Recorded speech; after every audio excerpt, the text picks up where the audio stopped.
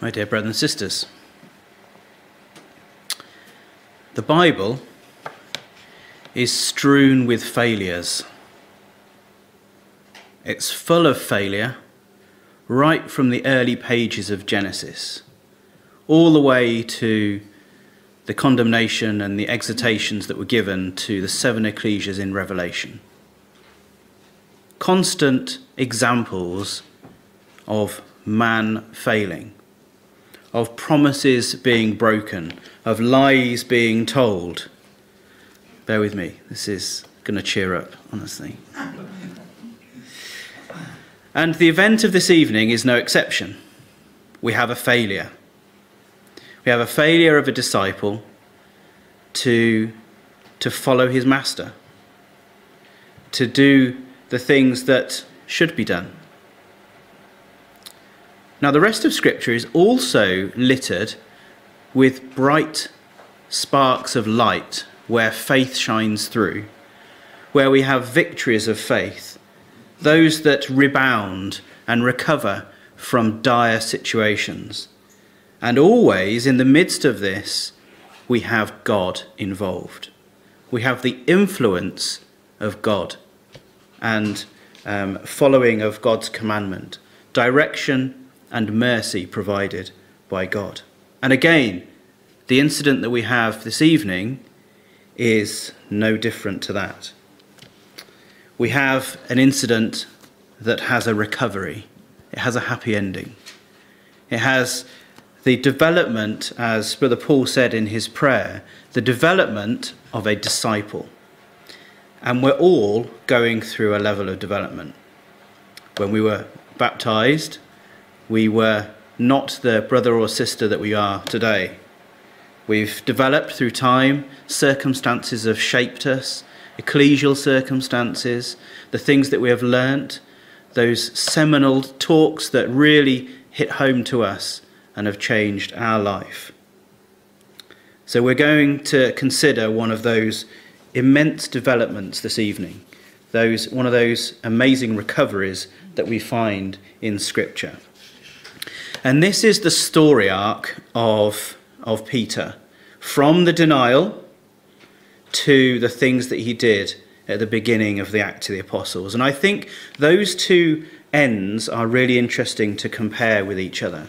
So you go from this state where Peter was denying his master. He was denying his master. The ecclesia, or the believers around him, were scattered and confused. There was a state of panic and worry and anxiety amongst the believers of Jesus. And there was fear of the authorities of the time. So Peter, the reason Peter denied was because he was fearful of what would happen if the authorities found out. And Peter goes from that state of denial, the doldrums, as it were, of his faith, to the things that happened in the beginning of Acts. Acts chapters 2, 3 and 4 are a great demonstration of the reversal of Peter's life and the way in which he learnt from the things that happened in that event of the denial. And if we're going to look at some of those events in the story arc of Peter, and we hear him lifting up his voice.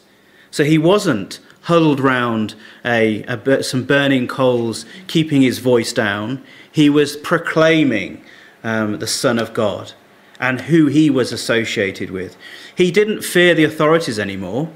He feared God, and he was quite happy to stand up to the authorities, particularly in chapters 3 and 4 of Acts. That's exactly what he was doing.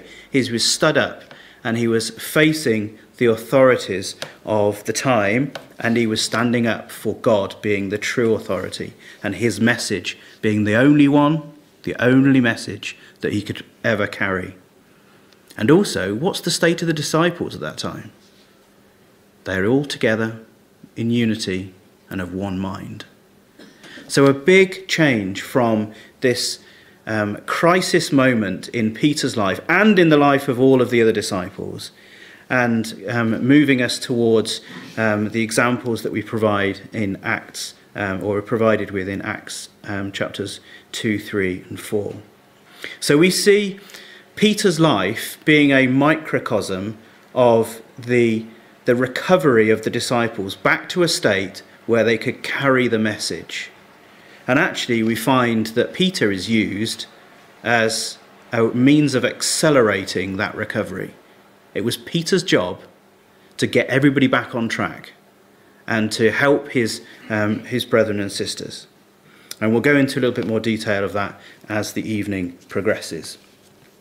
But let's have a look at the different records that we have of the denial. Now, we have no shortage of them, because in every single of the records, the gospel records, we have a record of the denial of Peter. And there's some interesting points that we can draw from that. Let's just put up. Doesn't seem that the animation's working, but there we go. So here we have the four different passages. John, I haven't put a particular verse and chapter that we're facing, because actually it's split across multiple. But if you look at Matthew and Mark, you see a very similar pattern of the things that lead up to the denial. You see the events mapping out very clearly within those two chapters, almost exactly the same. The way in which those chapters progress. Now, with Luke, you have some slight variations. You have some additions. So where the asterisks are there on the chart, there's two additional things which are added to that sequence.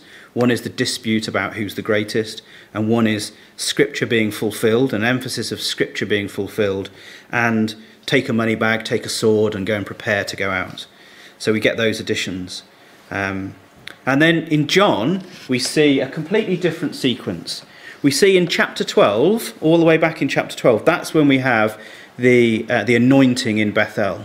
And then there's a big gap of teachings. There's these two big blocks of teachings that we get in John's gospel record.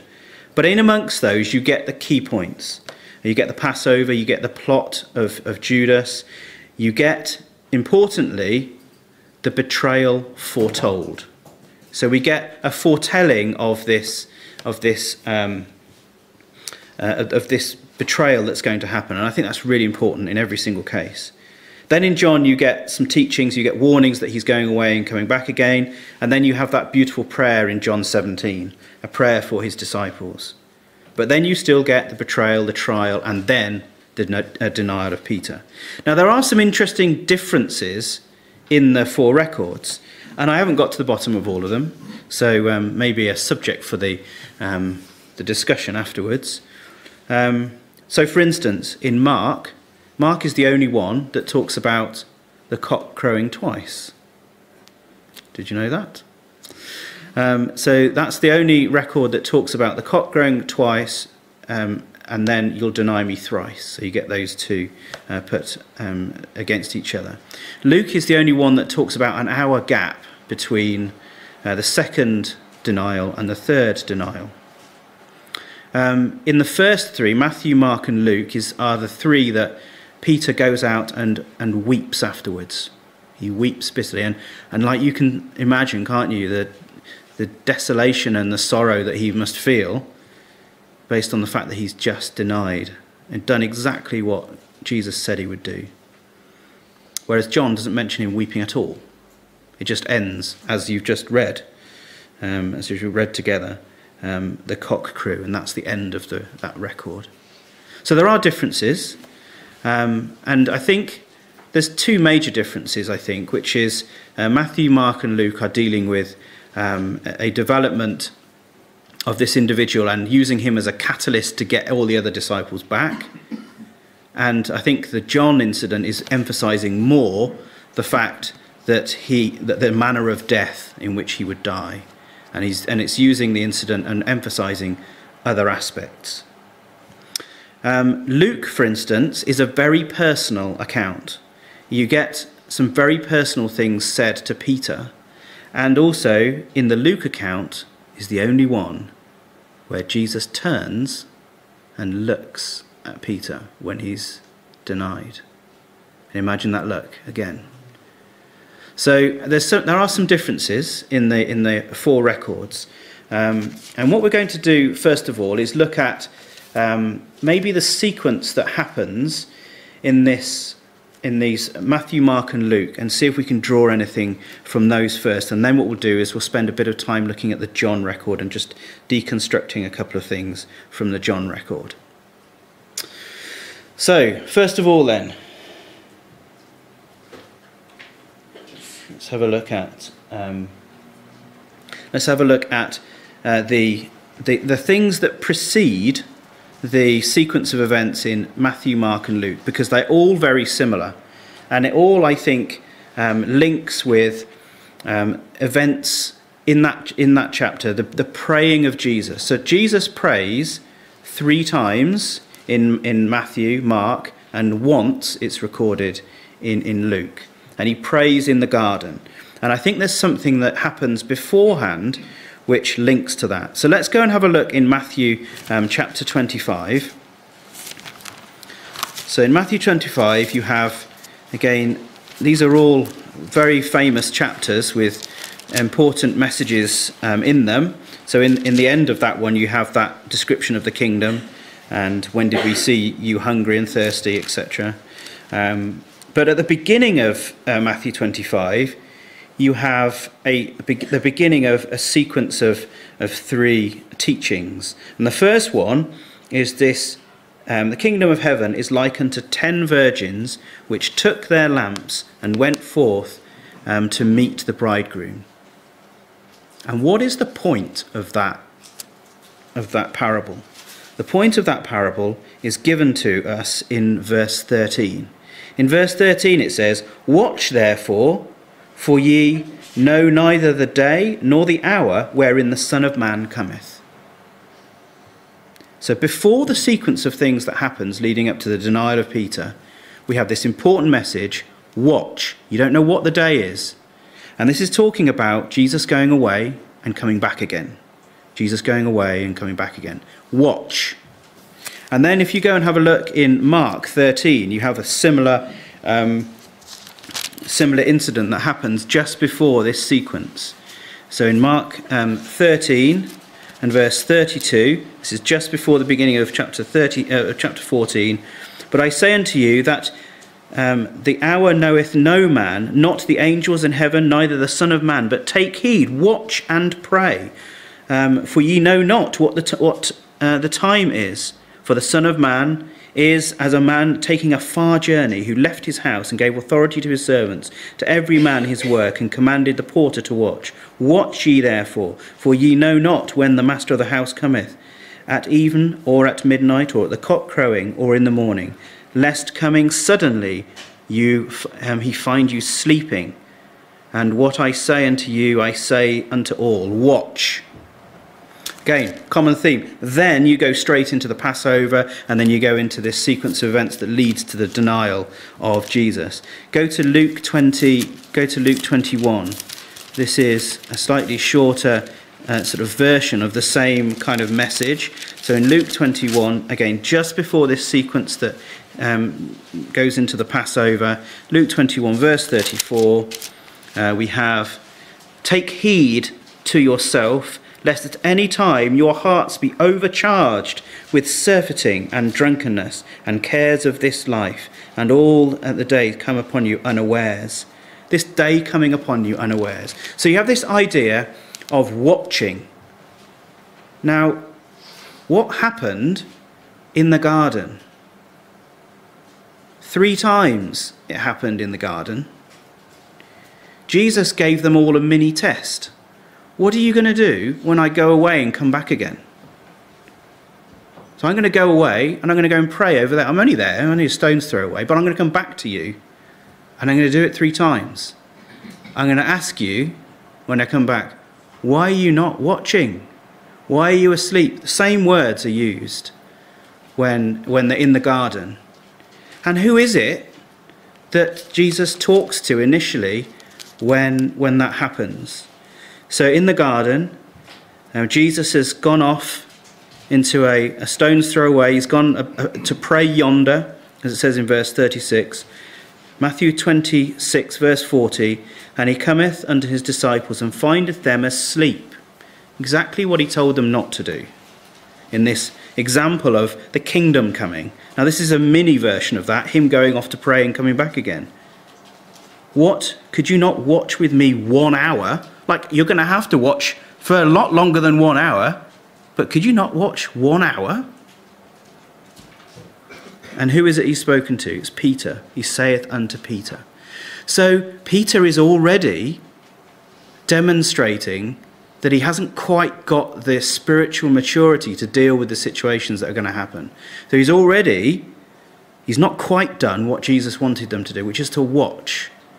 And this sequence of events that happens, that I put on the screen in the previous slide, this one here, this is taking us from a time when Jesus had all of his disciples around him in a very pleasant situation, them washing and them being together, and at the end of that sequence, he's got nobody with him apart from God. And everybody else has gone. Betrayals have happened, denials have happened. And Jesus has gone from a situation where he had people around him to a state where he didn't have anybody with him at all. Not even this tenacious disciple who absolutely proclaimed that he would never deny him. Even he has gone and he's denied him. And so what Jesus is doing here, I think, is all the way through this sequence, he's not just thinking about himself and his own trials that he's got to go through. He's actually building a groundwork of preparation in his disciples. And he's giving them these things to prepare their minds for a time when they will have to return back to him. And he's giving them all the tools and the techniques that they need to do that. Now we can see this process starting in Luke chapter 9. So if you go to Luke chapter 9, also in Matthew 16 as well, we see something similar. But let's just stick with the Luke account of this. So we see a process of Jesus preparing his disciples ready for the time when he would go away. And he started really early. So in Luke 9 verse 20, it says, and he said unto them, but whom say ye that I am? And Peter answered, the Christ of God.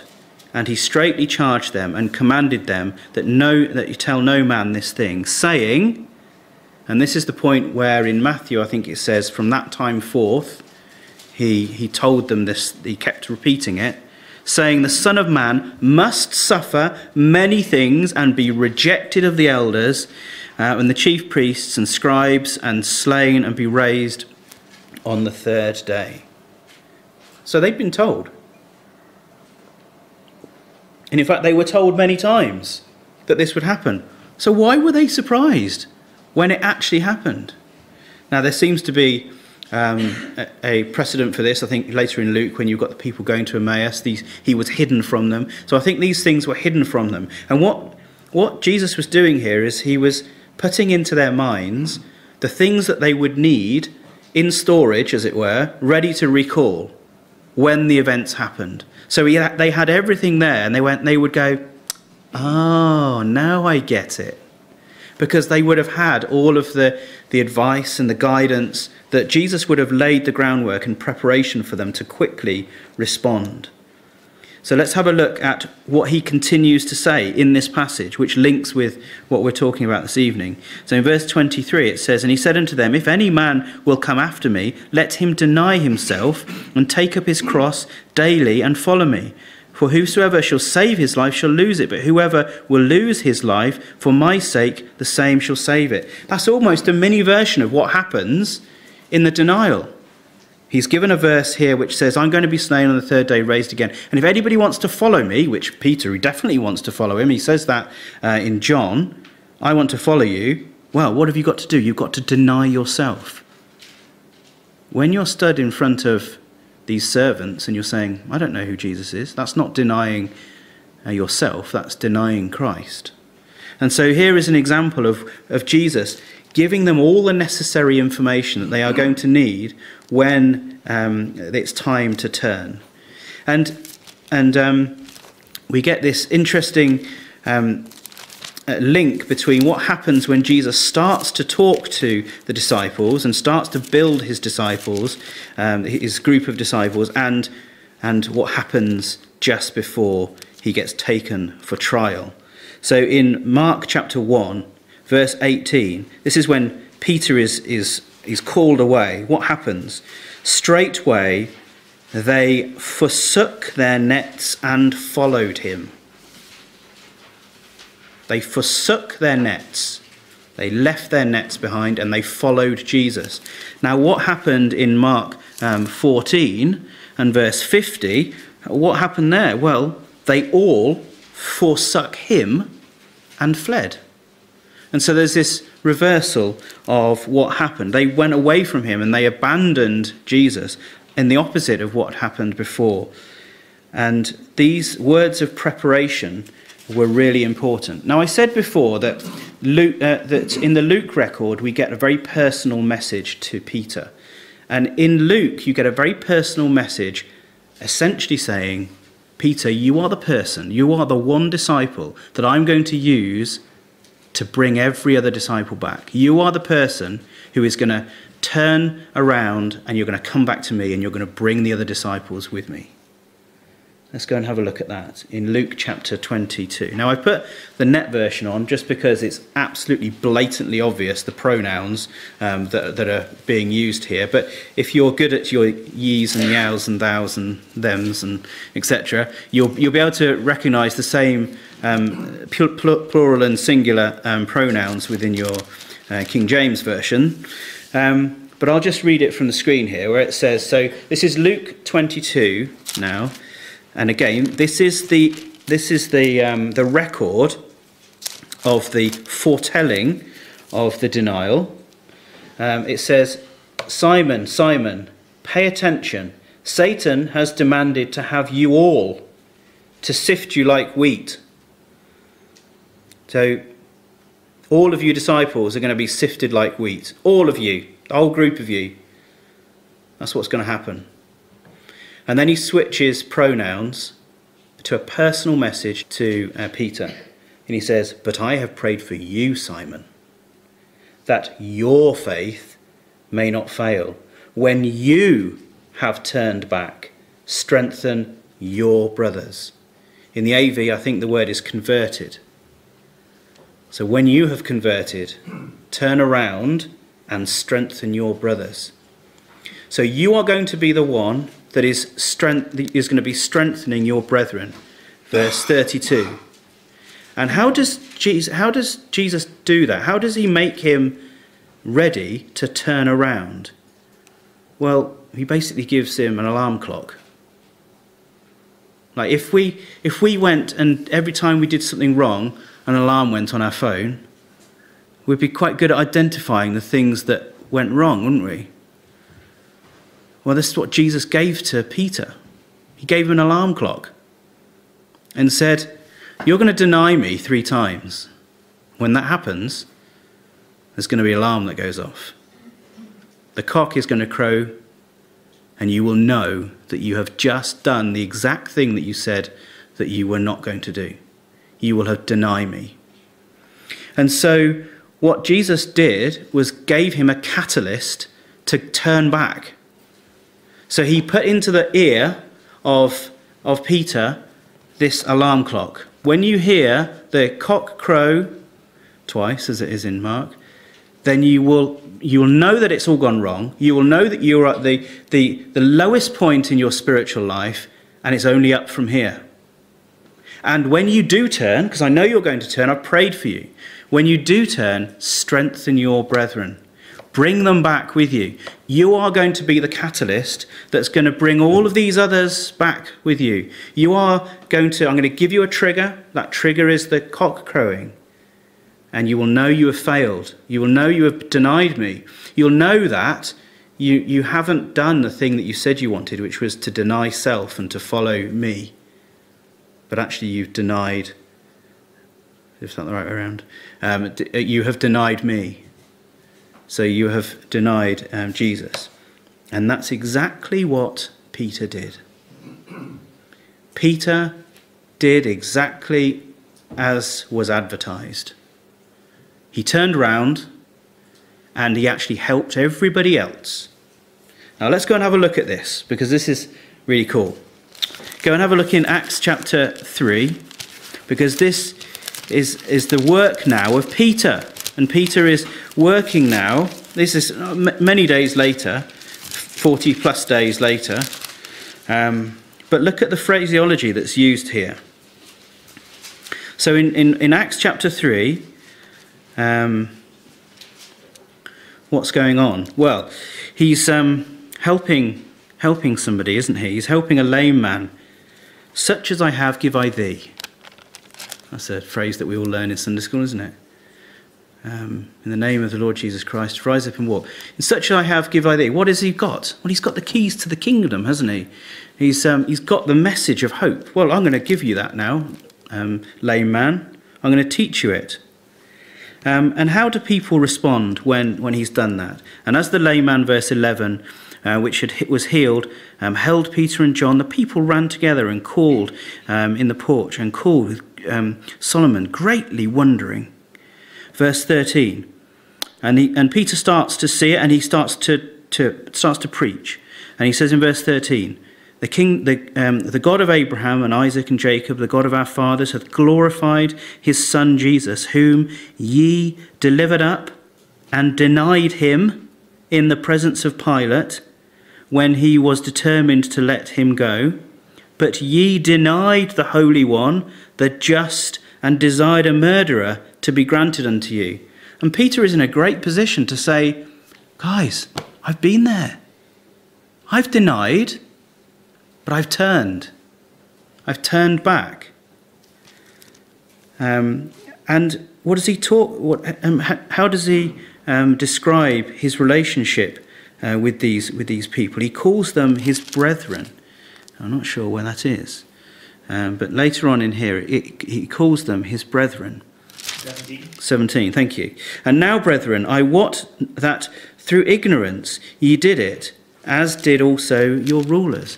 They were his brethren. Just like Jesus had told him, go and strengthen your brethren. And what is he telling them to do? Verse 19, repent ye therefore, and be converted. Be turned around, that your sins may not be blotted out, just like my sins were blotted out, when the times of refreshing shall come from the presence of the Lord. So Peter is doing this job.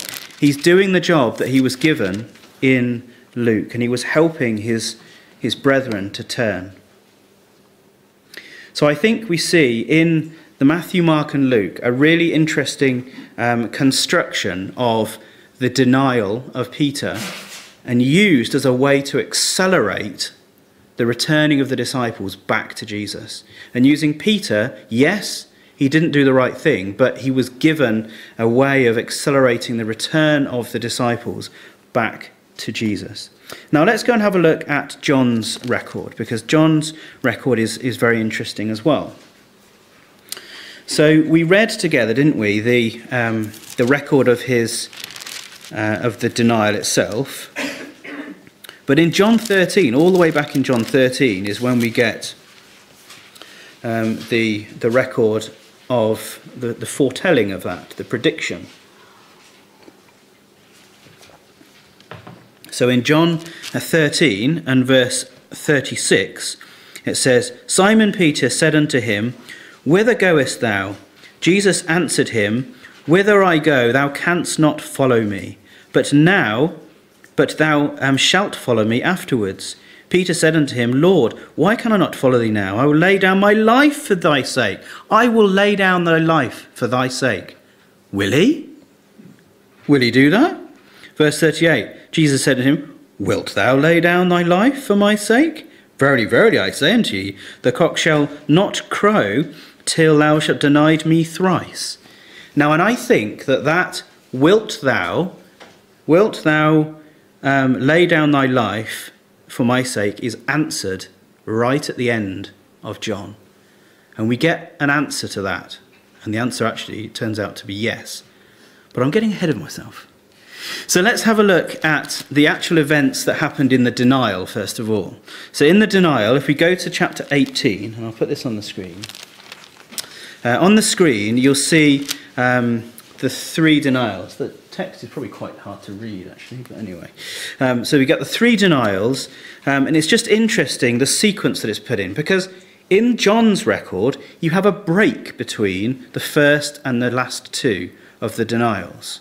You have a break. And I think the break is there to emphasize a point. So let's have a look at verse 15 to 17. That's the first denial. So it's all about getting into the place where the trial is. Now, John's obviously, he's got a ticket. He's in. And John then comes out and he lets Peter in. And he speaks to the servant who's on the door and says, "Oh, I know, Peter, you can bring him in." That's a paraphrase. That's not the authorized version. Okay, so in verse 17 it says, "Then saith the damsel that kept the door unto Peter, Art not thou also one of this man's disciples? And he saith, I am not. And the servants' officers stood there, and he made a fire of coals, and they warmed themselves." Now you then get a break, and the camera. So if it was just like a movie, so the camera pans from the doorway where Peter has just got in, and it pans round to Jesus in the trial situation, and he's being asked a question. Okay, so and the question is asked, and Jesus answers and says, "I talk very openly." And the question was about his doctrine. "I talk very openly. I didn't hide it. I was in the synagogue where the Jews always resorted," verse 20. And then he asks a question, verse 21. "Why askest thou me?"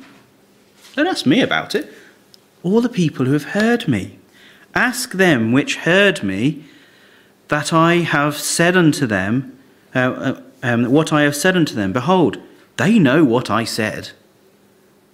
Camera pans across to Peter. Peter is one of those people who has heard the words of Jesus. He's very capable of saying, what is it that he's said? And he's there in the room. Go and ask him. He's just over there by the fire with John. Go and ask him. And in fact, it seems like some people do ask him. And what does he say? And so you go down to the next, so it pans back. "Simon Peter stood and warmed himself, therefore, art not thou also one of his disciples?" He's asked, and he denied it. "I am not." "You're not going to get the answer from me tonight," says Peter. "You're not going to get an answer to that question." And I think that's why that question is put there, because it's essentially linking the fact that in that room there were a couple of disciples. And Peter actually said, "No, I'm not going to support what Jesus is saying in the centre there. I'm not going to ratify what is being said."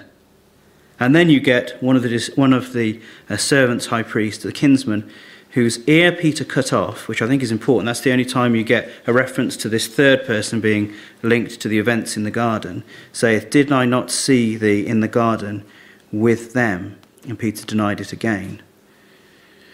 And it's interesting the phrases that he uses. So Peter uses "I am not." He says, "I am not," in both of those first two. And then in the third one, he just denies it. It doesn't say what his words were.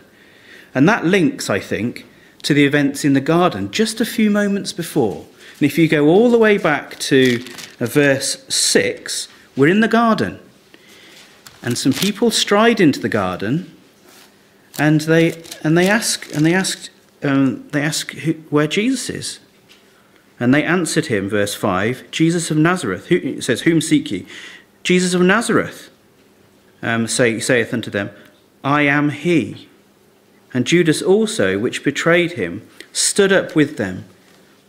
As soon as he had said unto them, I am he, they went backwards and fell on the ground. So it's emphasizing the strength of those words. Like these words, I am, and this declaration that you are Jesus of Nazareth, it made them fall to the ground. What did Jesus do again? And he said, whom seek ye? And they said, Jesus of Nazareth. And he answered and told you, I am he. He said it again. And then you have the incident with the cutting off of the servant's name, Malchus, of his ear. And what does Jesus say in response to that? So here's a physical act of somebody trying to prevent it, like chopping off an ear of a servant. And he goes over to Peter and he says, put your sword away, put it into your sheath. The cup which my Father hath given me, shall not I drink it? 2 I ams, and I will drink this cup. That's what Jesus says in the garden. He does not deny who he is. He doesn't back away from his job that he's got to do. And if you put that against what Peter does, he's got 2 I am nots. And then the last denial is linked with that event of the cutting off of the ear of the servant. So in verse 26, the person who was actually a kinsman of the person who Peter cut off the ear of, if that's the right, there's quite a few words there, isn't there? But you know what I mean. In verse 26, saith, did I not see thee in the garden with him? And he denied it.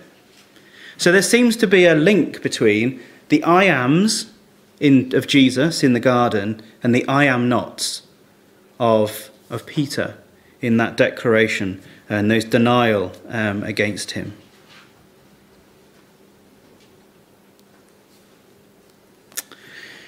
But the story doesn't end there, because the conclusion of Peter's story within John's record is actually 3 affirmatives. 3 things where he says, I love thee. You know I love you. And we see that, don't we? Right at the end of John, we see these 3 times that Jesus asks him this question. 3s happen a lot in Peter's life. And again, this is something maybe for discussion. 3s happen a lot in the life of Peter. So you obviously have the 3 times that he denies. You have the 3 times that he's awake. He should have been awake when he was asleep in the garden.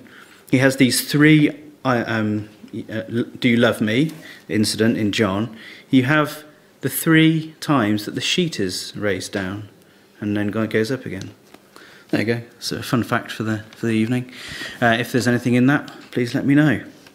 But we have, at the end of John, we have this these 3 times that he says that I love thee. So in verses 15 through to 17, and they dine together. Lovest thou me more than these? And he saith, yea, Lord, yes, I do. Thou knowest that I love thee. And he said unto him, feed my lambs. And again, you get this in 1 Peter chapter 5, don't you? In 1 Peter chapter 5, you get the continuation of this feeding that's then given to the rest of the apostles, that then actually happens with the continued work of the preaching the gospel. And he saith unto him again, the second time, Simon, son of Jonas, lovest thou me? And he said unto him, yea, Lord, thou knowest that I love thee. And he saith unto him, feed my sheep.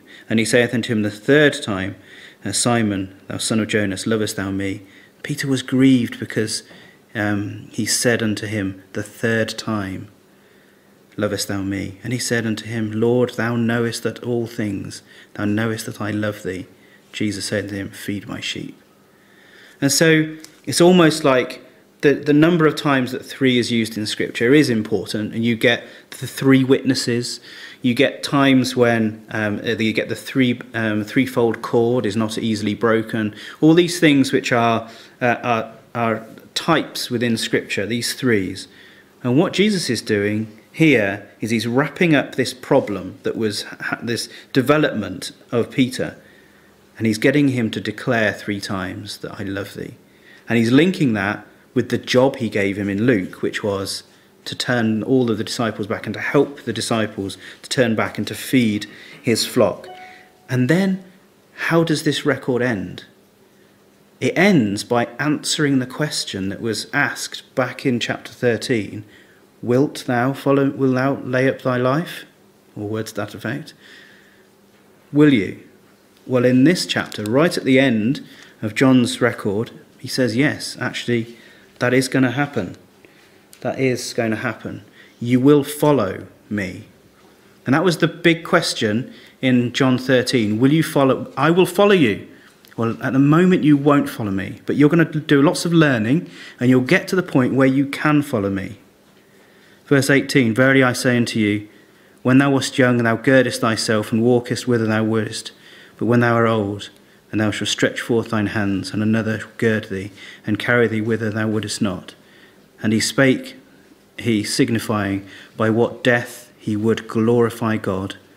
When he had spoken this, he said unto him, follow me. So now it was the time that Peter could follow him. He'd gone through the spiritual development. He'd done everything that was needed to get him to the stage where he could follow Jesus. And he'd gone into the depths of despair, and he'd clawed himself back from it, and he'd helped his brethren and sisters to return as well. So I think that's why we get the structure within John in the way that it is, and that narrative structure of the development of John from somebody who couldn't follow Jesus to death, but now can. He now can follow him. So let's turn this now, and the last minute or two, turn it onto ourselves. And how can we look at this lesson of Peter as a lesson of development for ourselves? So we saw, didn't we, that Peter was given a catalyst to recover. He was given that cock crowing that was the trigger for him to come back and to turn and to be converted. And so his recovery was aided by Jesus. And I think we have something similar. So if we were to think about our own situation, if we are in a situation, problems where we find ourselves denying Jesus, where we find ourselves satisfying flesh and self rather than denying self, then we have something that can bring us back. We have Scripture. And we have these words, don't we, from 1 Corinthians 10, which is, no temptation has taken you that is not common to man. God is faithful, and he will not let you be tempted beyond your ability. But with the temptation he also provide a way of escape, that you may endure it. Therefore, my beloved, flee from idolatry. And so, yes, the Bible, it is strewn with failures, isn't it? It's strewn with problems of man, but it's also full of things that can help us and examples that we can use in order to speed up our recovery. What are we going to use as the cock crowing for us? What is going to be that speedy reminder for us that we need to deny self and follow Jesus? And when we have these words nestled in our minds, just as Jesus had prepared the disciples, we can call on them quickly. And we can get to the state, can't we, where we are together and we are of one mind as a community.